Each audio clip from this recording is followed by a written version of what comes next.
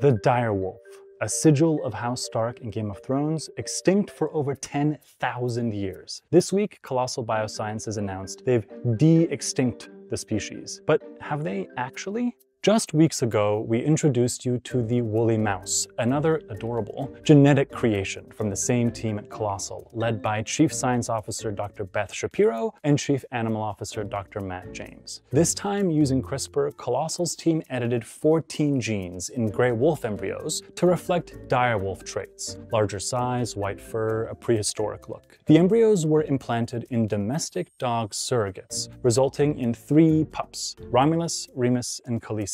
The first 2 named for the mythical founders of Rome, and the last a nod to Westeros lore. But there's a monumental difference between the woolly mice and these wolves. The mice were never extinct to begin with. They were entirely new.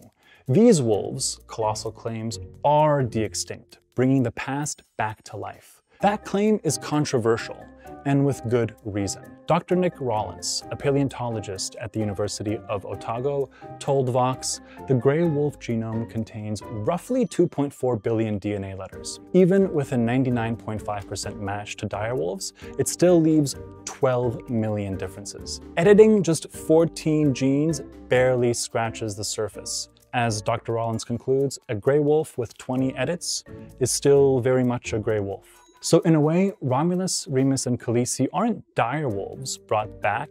They're what we imagine direwolves might have been. And that sparks bigger questions.